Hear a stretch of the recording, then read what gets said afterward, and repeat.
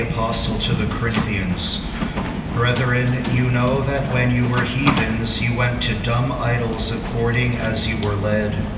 Wherefore I give you to understand that no man, speaking by the Spirit of God, saith anathema to Jesus, and no man can say the Lord Jesus, but by the Holy Ghost. Now there are diversities of graces, but the same Spirit, and there are diversities of ministries, but the same Lord. And there are diversities of operations, but the same God, who worketh all in all.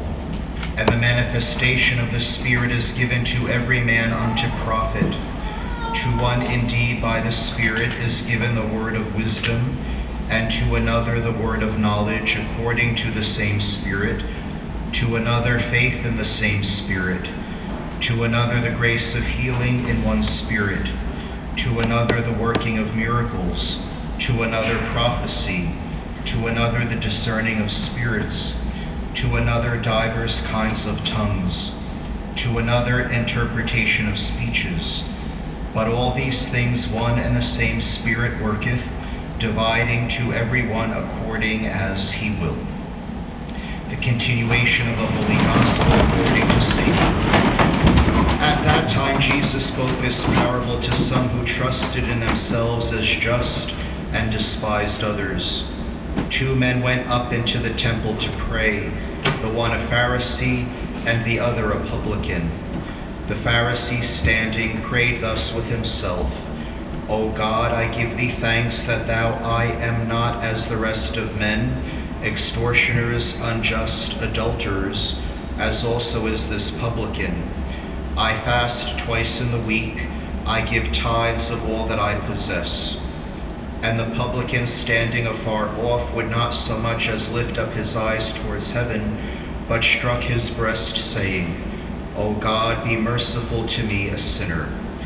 I say to you, this man went down to his house justified rather than the other, because every one that exalteth himself shall be humbled, and he that humbleth himself shall be exalted. Thus far the words of today's Holy Gospel. Today is the 10th Sunday after Pentecost. This Holy Mass is being offered for the people of the parish.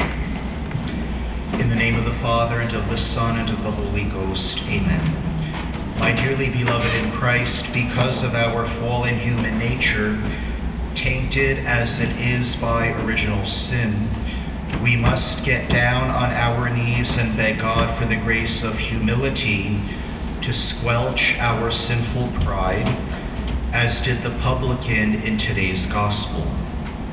Without this grace from God, we will never be able to overcome the vice of pride, which truly is the root of all sin, and which all of us too readily fall into. So primarily, reliance on God's grace is necessary for this. But also on our part, we must use that grace which God wants to give us. We need to humble ourselves, willfully crushing our pride and ego. And this is done by frequently pondering upon our weaknesses, our blindness, our vileness, our half-heartedness, our inconsistency in our duties toward God of serving Him with all our mind, heart, strength, and will. Think of the times you have easily fallen into sensuality and being more attached to creatures than to God. Let the memory of the sins of your past life remain ever imprinted on your mind, not for guilt, but to thank God for His mercy and to remember what we are capable of if we do not rely on God's grace, that we are nothing without God sustaining us with His holy grace. These are little exercises to help us grow in humility. Little exercises, but very challenging and difficult for us. Rather than puffing up ourselves and thinking we are so great, we should be weeping over our deplorable state, and each admit in humility, I am one of the most unworthy of sinners. St. Augustine preached, there is no sin in the world which one man has fallen into, which another may not commit, should the hand which created man fail to uphold him. To best practice the virtue of humility and meekness, abandon yourself to God as a child casts itself without reserve into the arms of its loving Father, and let God do with you whatever he pleases without asking for your permission.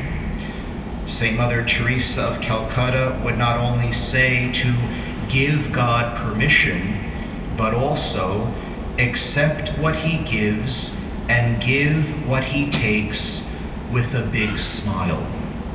In other words, accept everything that comes from him with joyfulness, confidence, and reverence. To act otherwise would be to distrust God and to show one's ingratitude toward him like a spoiled child. St. Paul, who was wrapped up into the third heaven, regarded himself as the least of the apostles and even unworthy to be named an apostle. St. Bernard says that our Blessed Mother, more than any other creature, humbled herself, and that being the greatest of all beings, she, through the most profound abyss of her humility, made herself the least. And for that very reason, Our Lady received the plenitude of grace and became the worthy Mother of God. So abandon yourself to her Immaculate Heart and beseech her, who is the Queen of all saints, to obtain for you that virtue which was so dear to her. St. Augustine teaches us, in order to become great, it is necessary to begin by being little. He also is quoted as saying, it was pride that changed angels into devils. It is humility that makes men as angels. In the name of the Father, and of the Son, and of the Holy Ghost. Amen.